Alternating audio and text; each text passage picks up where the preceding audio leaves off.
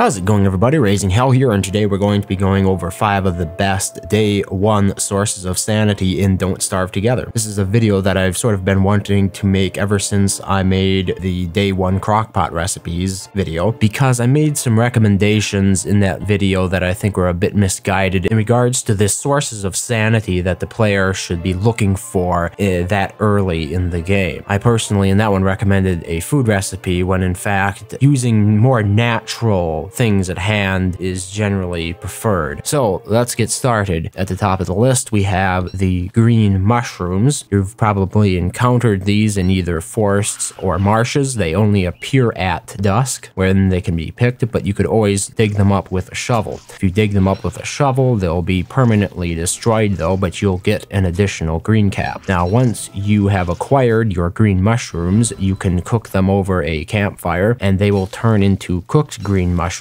or cooked green caps, which would be the more accurate description of them. The reason you want to cook green caps is because if you eat them raw, they'll hit you for minus 50 sanity, whereas if you cook them, they'll net you a total of 15 positive sanity at the cost of 1 health point. The one real downside is the fact that they're not quite as reliable, given that mushrooms require there to be a substantial rainfall at any time to actually regrow. They do not have a normal growth cycle that many other plants in Don't Starve have. Okay, number 4. We're looking at another one of the mushrooms in the mushroom family, the blue mushrooms or blue caps. The blue mushrooms are typically found in grasslands and marshes, and they'll only appear at night. Once again, much like the green mushroom, if you dig one up, you'll get double the yield, but they'll be permanently removed from the map and will never regrow. And if you cook a blue cap, it will change those stats from the plus 20 health, plus 12.5 hunger, and minus 15 sanity to minus 3 health, 0 hunger, and plus 10 sanity. So in terms of being an all-around superfood, blue caps certainly have the green cap beat, but if you're looking for specific sanity-related bonuses, you're better off eating a cooked green cap or green mushroom.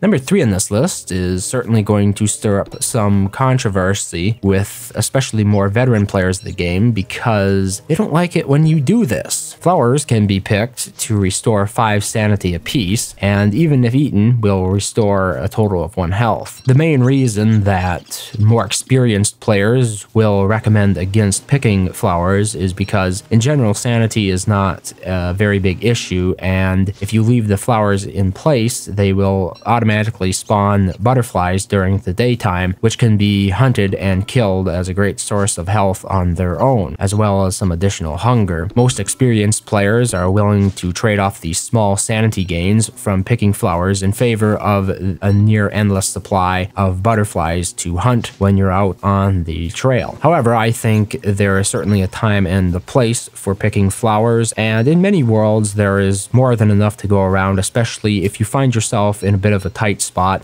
Just do not clear out an entire biome of flowers when you're picking them up. Number 2 on the list is cactus flesh, which can be harvested from a cactus at a cost to health. Now, if you're not wearing any armor, simply harvesting cactus flesh from a cactus would cost you a total of 6 health, but wearing armor can reduce that down to 1. And once you cook that raw cactus flesh, it actually restores 1 health, meaning that you're not going to take a hit to your health at all. You'll restore a total of 12.5 hunger and a total of 15 sanity, making cooked cactus flesh ultimately better than even cooked green mushrooms, as all of its attributes are positive. Cactuses themselves are always found in the desert biomes, and one aspect that really sets them apart from the competition is the fact that they regrow regardless of the season, making them a year-round source of sanity generation.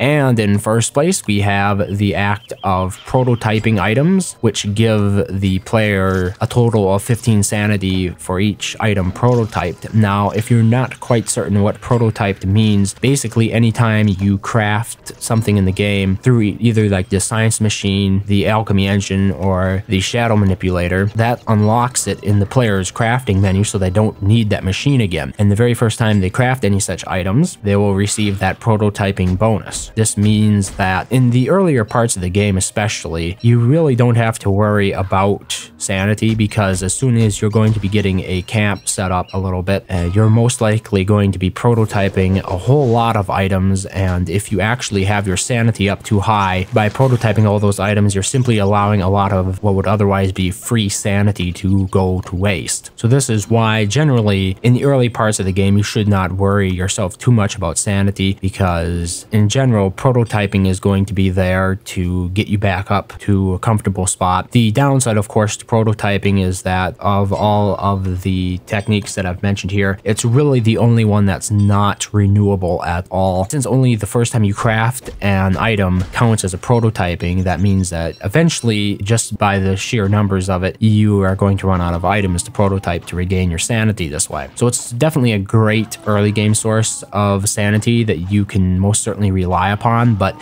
as you move more towards the middle part of the game, you're going to be wanting to look into some more renewable sources of sanity. But in this episode, I was mostly concerned about the players who enter the game and maybe within the first 10 days find themselves dealing with severe sanity issues when they really shouldn't be, because there are these tactics that the 5 of them that I've just pointed out that will make sure that you should never really have to worry about sanity that early in the game again. So I hope you found this list of 5 day 1 or early game sanity sources helpful. Thank you very much for watching as always, and hope to see you next time.